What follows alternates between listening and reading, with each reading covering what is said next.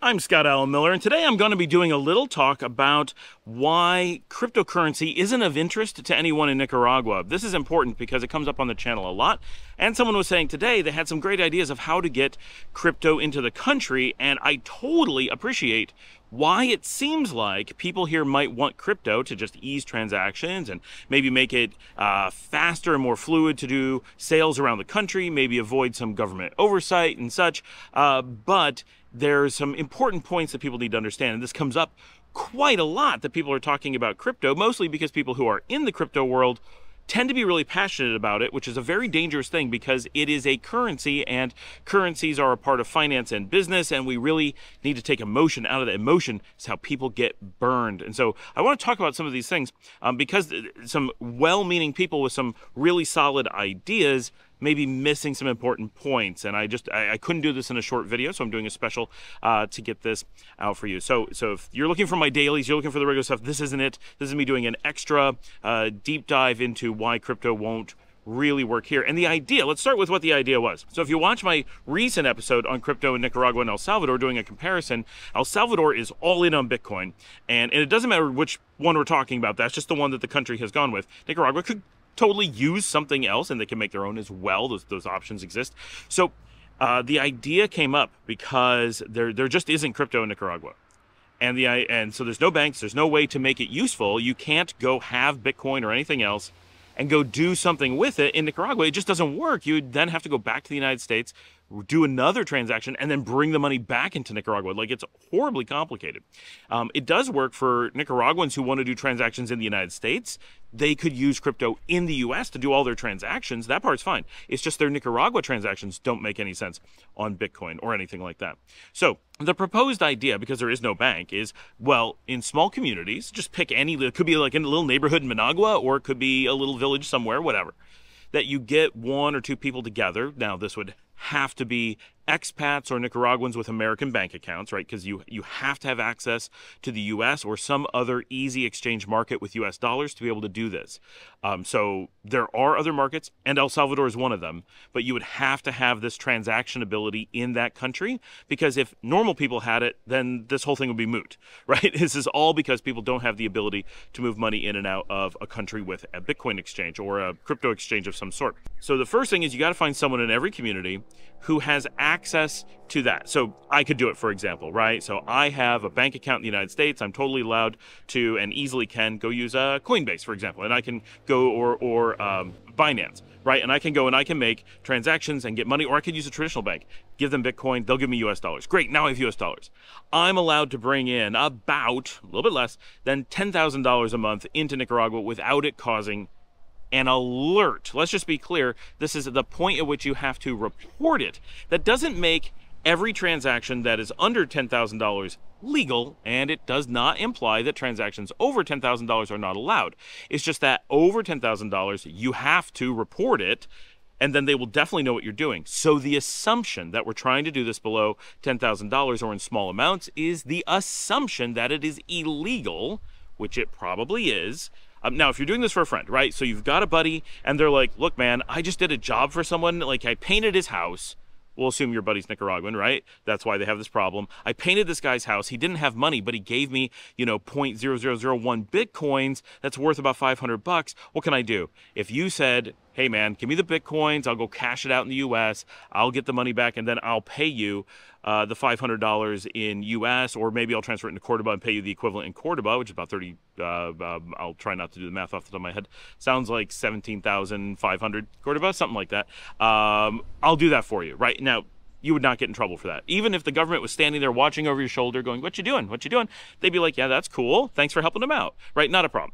But if you want to start running like a little business where you're actually acting as a bank, I guarantee, I don't know what laws these are, but I guarantee beyond a shadow of a doubt, this is not a gray area, you will be absolutely afoul of many different laws.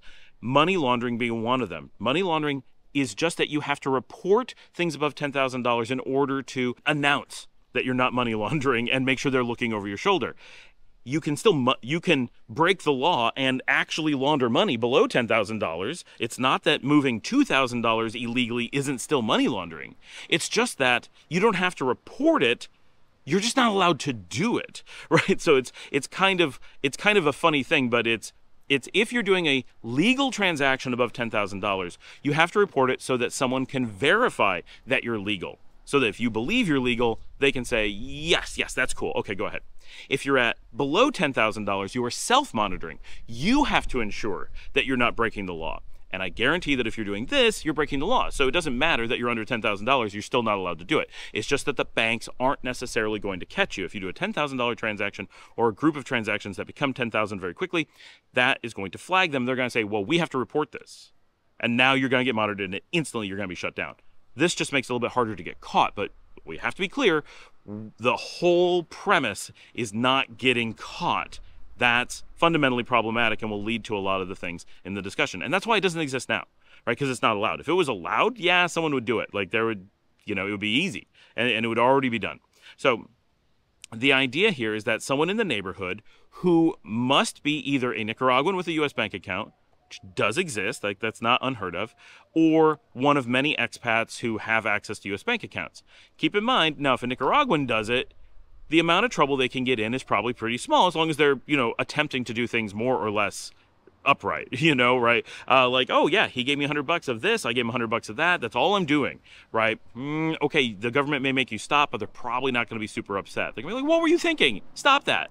But if an expat does that, I can pretty much guarantee if you get caught, which is almost guaranteed that you will, you're going to either lose your residency or lose your tourist status, and you're not going to be welcome back. Running illegal banks is the kind of thing that it doesn't get you thrown in jail probably, but it probably gets you an escort to the border and have a nice day. This isn't the country for you. So this is considered a relatively risky activity. Imagine doing this in the United States or Canada.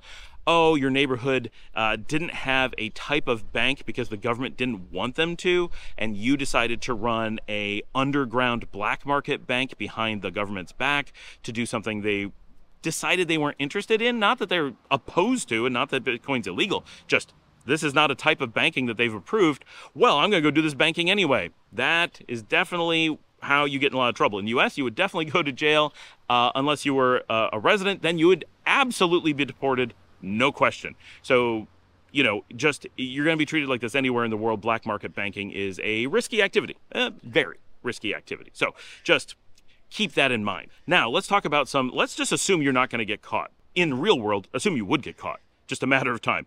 If you start doing this, you've started a clock ticking on your deportation. That's reality. But ignoring that, so the maximum you could reasonably do within a month is about $10,000 of total transactions. If you live in Nicaragua, you're a real resident, and you're bringing in, say, $50,000 a month of income, you certainly can do that. And the government's going to do anything but complain, right? They will make you show where the money's come from, but they're going to go, excellent, that's coming from your job?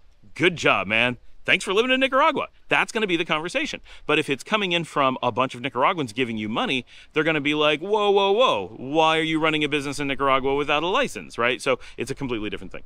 So you can't go above $10,000 because you have to hide that in your total transactions, because now you're making it your personal income, which for most people isn't $10,000, and the income or the appearance of income from the bank, the money transferring in the bank, all has to stay below that $10,000 number as far as the transfers are concerned. So you've got to transfer out something in Bitcoins, which won't be monitored because it's in cryptocurrency, and then transfer in something in US dollars, because you won't be able to get Cordoba in any amount outside the country, so you'll have to bring in US dollars, but that's fine because we use US dollars here. And so you'll bring that in. But so let's say you have a monthly living, like your income, your personal income, if you weren't doing any of this, is, let's just pick a really handy number, $5,000. You're living on $5,000, which is great. You'd be doing really well here. You could live pretty much anywhere, do almost anything. Okay, so you've got $5,000. That means you have $5,000 left to work with for doing these transactions. So the maximum of banking activity that you could do for your neighborhood or whatever is $5,000 per month. So that's a pretty small number. It's a really small number to be taking on a lot of risks for. But there's a lot of not just risks, but actual costs with this. So first of all, there's always the chance that you get scammed or make a mistake. So that's a business risk that always, when you're doing a financial transaction, you got to have a lot of overhead to cover potential mistakes, because one little mistake, you could lose $100,000, right? Oh, I accidentally gave someone the wrong, I put the decimal place in the wrong spot on a Bitcoin transaction, and instead of $1,000, I gave him $10,000. Oh no, right? Hey man, can you give that back? It was a mistake. Why would he give it back? Right? He's under no legal obligation to give you back that money because it's your mistake. And if you go to the government, what are you going to do? I was running an illegal bank and I breached money laundering rules and limits, and I'd like to report that I made a mistake. It's not theft, but would he please give it back? That's going to be a really rough conversation. You basically don't have even the protections you would normally have, which still you need a lot of overhead to cover. So it's a really risky activity. But there's overhead too. So when they do the transaction from Bitcoin to dollars, there's one, it's going to take your time. Where's that time going to come from? Right? To do 5,000, so imagine it's a whole bunch of people doing $5 or $50 transactions. Well, you've got to stop and manage those transactions. Are you going to hire staff in Nicaragua? That seems weird. And who's going to pay for that? Are you going to do it yourself? That's even weirder because, if you're making enough money and have the resources to do this, you make way too much money for this system. The time that you're going to put into this business is going to cost you a lot. If you were to do some other activity that's more fun and less stressful and less risky, like just doing some online work, you could be making hundreds or thousands of dollars per month on the same amount of effort or less than doing this. So essentially, you would have to donate a significant amount of money via your time in doing this instead of another job or some other business activity. So it's going to be a massive cost in overhead, whether you're just looking to absorb it as a donation or you need to make it up somehow from these transactions. But easily, the amount of transactions could have overhead between 50 and 100%. You would need to bring in $2,500 to $5,000 per month to cover your costs and some small amount of the risks from doing these transactions. That's a lot, and that doesn't cover your deportation risk. That's just the overhead, because you have to do the transaction to get the money into the U.S. You then have to do the cash out in the U.S. You then have to transfer the money from the U.S. back to Nicaragua, and then potentially you have to transfer it from U.S. dollars into Cordoba. Each one of those transactions takes time, and you have to pay some other entity for their time to do the transaction. So you're paying a exchange, you're paying U.S. banks, you're paying for the international transfer, you're paying for the everything. Right? The local transfer into Cordoba. So the overhead becomes very high, and it makes using crypto in a place like Nicaragua extremely expensive. It doesn't lower your overhead. It carries more overhead than a normal bank transaction. And let's be real clear on how this works. If I want to pay someone else in Nicaragua, so my friend, I bought some stuff from her recently, some jewelry for my wife for Christmas, and if I was to pay her in crypto, she would have no way to cash it out. So I would need to go to the U.S., somehow put my money in the U.S. into crypto. There's a transaction that is not hard and I can do easily. But it's a transaction I have to make that locally I don't have to make. So that's important. So there's an extra step for me. I then now have this crypto. I then have to work out with her, but let's assume that she wants to take crypto. I then pay her in the crypto wherever, right? That happens anywhere. It's outside jurisdiction. So, okay, so that happens. No problem. Now she has that crypto. How is she going to cash it out? Well, she's got to find someone that she can give that crypto to who has a bank in the U.S. She does not, so she has to give it to someone. That person is then going to go through all the steps we said, maybe take some time. They're going to need to aggregate some transactions. So she's going to have to wait for them to aggregate. Then they're going to have to bring the money into Nicaragua. That takes at least a day. And then once they have it, they have to pay her. And what are they going to do? Are they going to take the cash out at the ATM? They're going to generally pay, unless you're in one of the very, very few places that have the free ATMs. They're extremely few and far between. They're probably going to pay a foreign transaction fee on their bank. Maybe not. And they're probably going to have to pay an ATM fee. Maybe not. And the ATM fees vary between about 0.5%, I believe, is the lowest, up to about 4% as the highest. But most of us, under most banking situations, if you know how to use an ATM at all, pay around 1%. So it's not tragic by any stretch, but 1% of transaction lost over time. So if you're doing $5,000 a month in transactions for people, that one piece, just turning things into cash, is going to cost you $50 a month if you're taking it out at the ATM on average, if you're able to maximize and use it efficiently. That's not so great. So there's all these steps, plus the overhead of moving from Cordoba into dollars. That's going to be really low, but you might lose 0.1%, maybe a little bit less, but it will be a loss somewhere. So, and there's all the rounding errors and stuff, right? Because you're dealing with 3 different currencies to do this transaction. Like, think about that. You have to go from US into Bitcoin, Bitcoin, or whatever currency, Bitcoin into US, US into Cordoba. That's a lot of moving money back and forth between different exchanges and a lot of opportunity for rounding problems. So somewhere there's just overhead. Now you get that cash. You have to hand that cash to them. How are you going to get that cash to them? Well, now you're into the normal Nicaraguan system. However, as the person who's standing there has done all this transaction and is now holding Cordoba, you're now in the same position that I was starting off. In both cases, we're here in Nicaragua holding Cordoba and want to give that money to that other person. So after all those transactions, we're now at the starting point for each person. We've gained nothing. This entire transaction shifted the money from me to this other person. That's it. It didn't solve anything. In both cases, we now have to hand Cordoba to my friend who's going to do the work. Well, I could hand it to her in person when I see her, but yeah, maybe the other person is physically closer. But what difference does that make? Bank accounts are free and transactions in bank accounts are free. So even if you live in the same town, you're not going to hand cash to them. You're just going to stop by the corner, hand cash to them, and ask them to pop it into the bank account of the person you're going to pay, especially if there's a business because you want a receipt.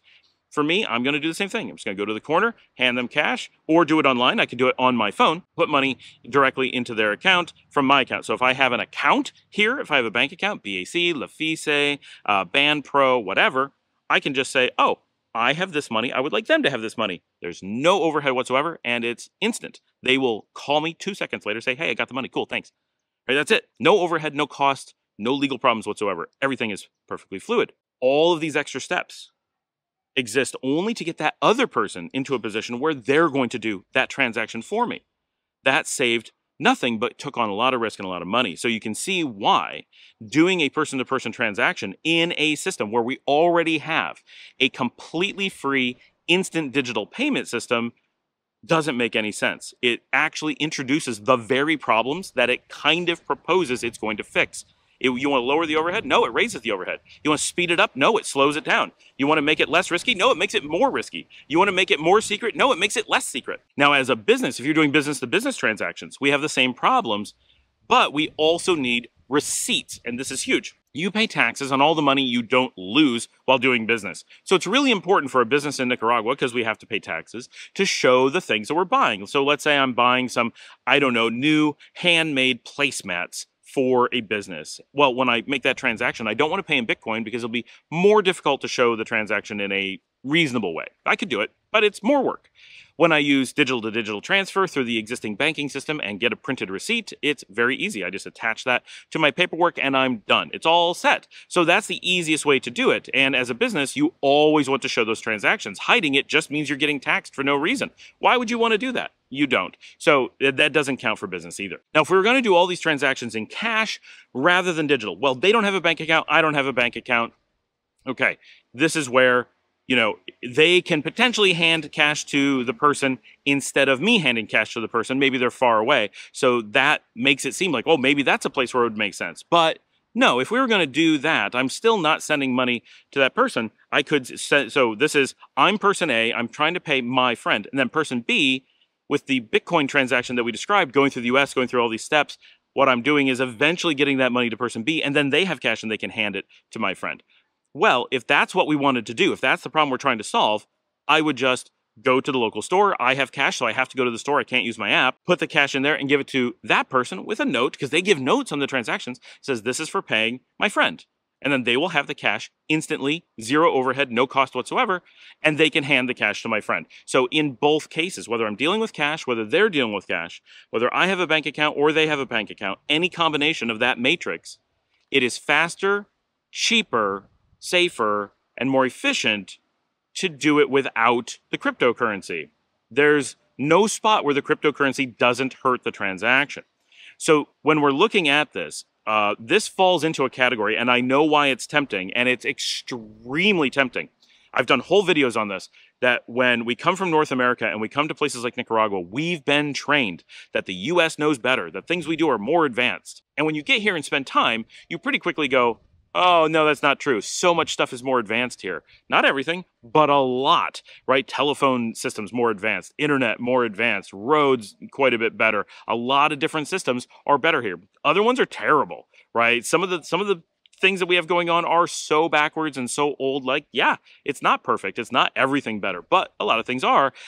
Payment systems like this is actually a spot where there's a bit of an edge here. Like, it's so easy to completely free pay each other that the idea that we would use crypto to solve a problem doesn't make any sense. We don't have a problem to solve in that area. That isn't to say that crypto in the long term couldn't be an important thing, but the place where it would be useful is in the same place as El Salvador. The reason that El Salvador did it is because of remittance. They want to get remittance at low overhead from outside the country. And if you have a central bank that is willing to participate in the system, and it approves other banks to work in the system, and you have full government support of it, then using it as a low friction way to do remittance and bypassing the Western Unions and Remitleys of the world could be a way to get more money faster into the country without losing so much on the overhead. So that completely has value. But you have to remember that El Salvador did it because they were officially on the US dollar and they wanted to get some freedom from the United States. They needed to break away from them to some degree, and their way of doing so was coming up with another currency, but they didn't have a central bank or their own currency, so they didn't have the freedom to do something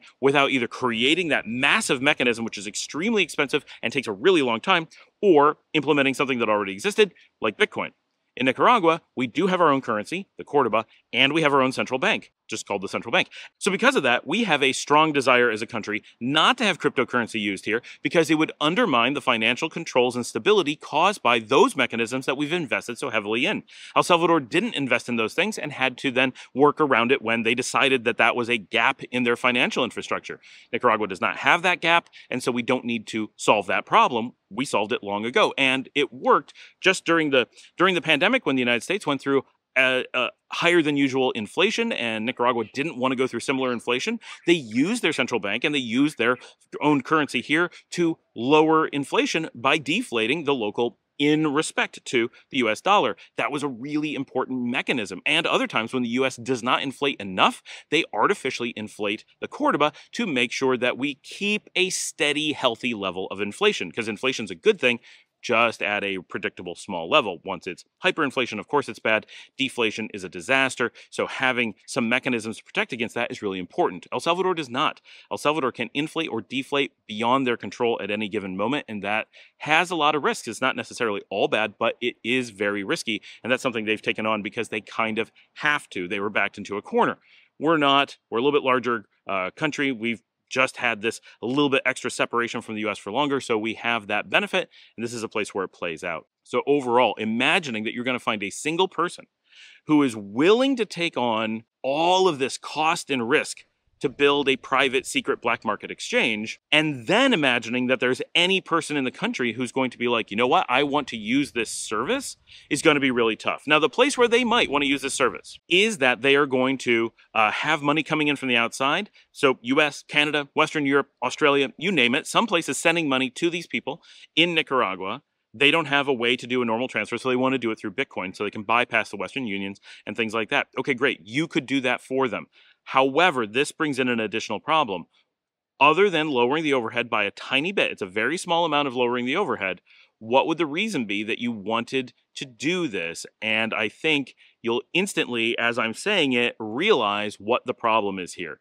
If you are operating as an unregistered bank and you do transfers in with money, any amount of money, and the person to whom you're giving that money, or the person from whom you're receiving that money, turn out to be committing any kind of crime, you would be 100% liable as an accomplice in that crime, because you are not a bank. You don't have banking protections. You don't have a set of protocols that you can follow and say, well, look, I followed the rules and they did something with the money. That's not my problem. This would be, I'm not a bank.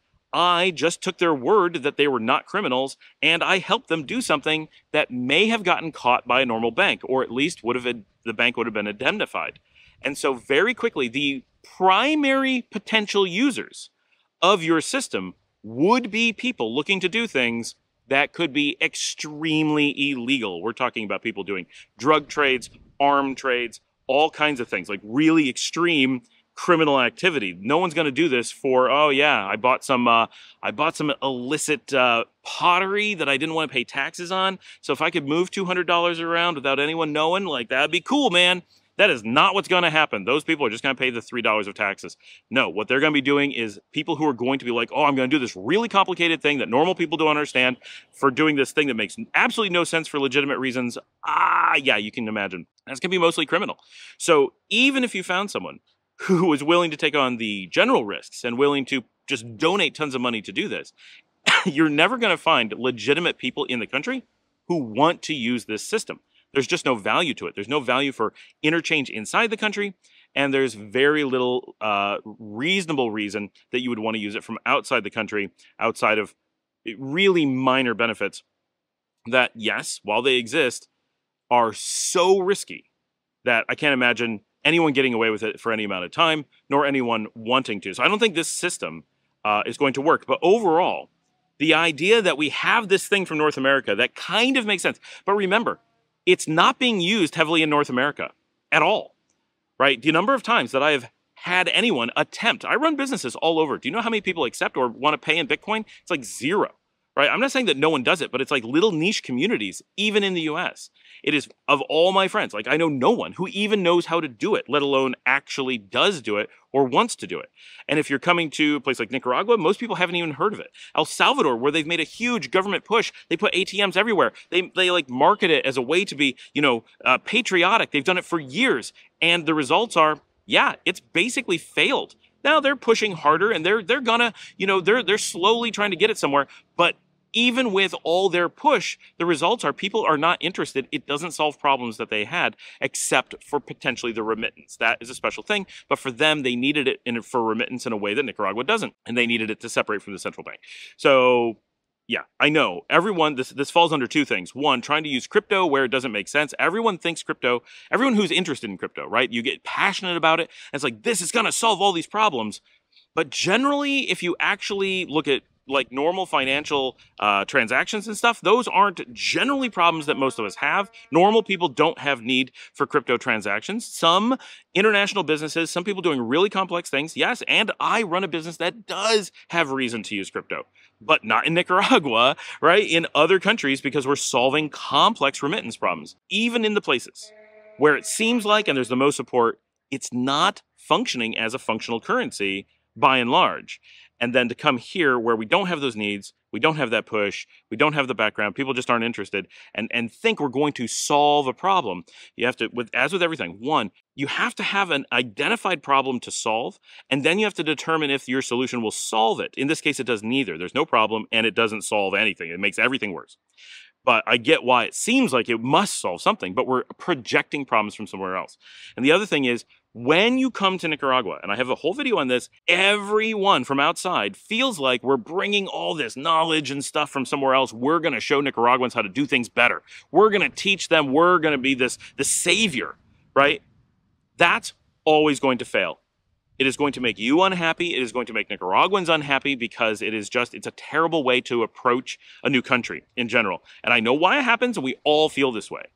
But because marketing tells us we should, but we should not. They know their market. If they had problems, they would have already solved it, or they would be coming to you asking for solutions. You wouldn't have to be projecting problems and going, hey, I imagine this problem you must be having. Let me solve it for you. No, they'd be coming to you and go, look, I have this problem. You're a foreigner. You could solve it. Here's the thing. And if that was true, it would have been solved long ago, right? There's no barrier to this. If this was actually a thing, the government would have solved it. They would let someone solve it. Someone would just entrepreneurial have solved it years ago. But it's not a problem. We're not, that's just not the issue, right? The issue is, lack of jobs in the economy, not having free access to regional countries for business, right? We can't sell goods into the US very easily, and that's the majority of the local market, right? Things like that, not having deep water ports on the Atlantic. Those are problems that we need to solve to really boost the economy. You can't do that through individuals who are just going to, bring some idea from North America or from Europe. I know why it's tempting, and I know that this is coming from an honest place where you want to do something good and you're imagining you're going to help a community, but trust me, that entire approach, the only thing that's going to really help communities is coming in and bringing income from foreign, right, and spending it in the country, that does a ton, right? That's just open market growth. Or if you want to go even farther than that, then starting companies here that sell services to the outside, services or goods, whatever, right? You want to make bricks here and you're going to sell them to Canada?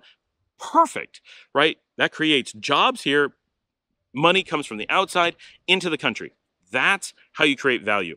Doing things that consume services inside the country, that doesn't really create value, right? You got to be bringing people in from the outside. You got to be bringing in goods or services. Money has to flow in while goods and services flow out. That's how you fundamentally help the economy. And those, you got to identify, is that what you're doing? And if not, then it's probably not beneficial. You may shuffle money around inside the country. You may say, well, I'm making this community better, but it's coming at the expense of some other, because you're just shuffling the jobs around, right? I'm going to open up a new restaurant that only services Nicaraguans. I'm going to get rich from this. Well, every penny you are making in that scenario is being pulled out of the economy. So you're running it at a negative for the country. And any amount of money that your employees are getting paid, while great, is coming at the expense of the employees at a different restaurant. So there has to be, if your restaurant's bringing in $10,000 a year, that came at the expense of another restaurant losing $10,000 a year. And there's nothing wrong with being a better restaurant and eating someone's lunch in a business sense, but it doesn't help anybody. Now, if you're running a business that attracts foreigners to come to the country and spend more money than they would have spent before, that's different. So that's where you can actually be a benefit. Now, it's complex, but you got to be creating that value. Think about, where are you making value for the overall economy? And if you're not, then right, probably stop and rethink, what is your value as a foreigner being in the country? It's just going to be spending your money. Those are the things that Nicaraguans can't do. They can't just get money from afar, and they can't necessarily have access to sell goods or services into some other market. They just don't have the connections. They don't have the legal position. Maybe they don't have the right to travel there to deal with things. Maybe they can't open a bank account, things like that. Thanks for joining me. Like and subscribe. This is just an extra explanation of why crypto, really, you just can't solve this. And we shouldn't be trying to. There's no reason to be trying to solve a problem that doesn't exist. There's no reason for foreigners to be trying to push a new currency into the country. We're not benefiting anyone. It's fine to play the mental game and say, how could Bitcoin be beneficial here? How could USDC be beneficial here? Great, play those games. But if you don't know the local market inside and out, then you don't really have the mental position to be able to judge if those ideas are going to work. And there's a lot of things I don't even know. Right? I've been here for a long time, and I know that all the things that we propose for Bitcoin are solved so well that it would never, ever make sense to have Bitcoin. Are there other things that are solved too? Yeah, easily. I just don't know what they are. But there's so many solutions here. It's like, someone was looking the other day for a shuttle from León to Managua. So they're asking around with all the expats and found something that worked pretty well, but took 4 hours and cost a bit of money. And I said, why don't you just take the local bus? Because it's $2, it takes half the time. It goes right from where you are to right where you want to go. They had no idea, right? And so that kind of stuff is like, people who live here, they've solved problems. They're not sitting around not solving their problems. They've solved them. And so very rarely is there something that we need to solve in the first place. And if someone's going to solve it as a foreigner, we're generally the last people able to, because we don't clearly understand the problems as well as locals. We don't understand which solutions have been tried, which ones make sense, which ones have problems of their own, and so forth. So thanks for joining me. Like and subscribe. I will see all of you in our next episode.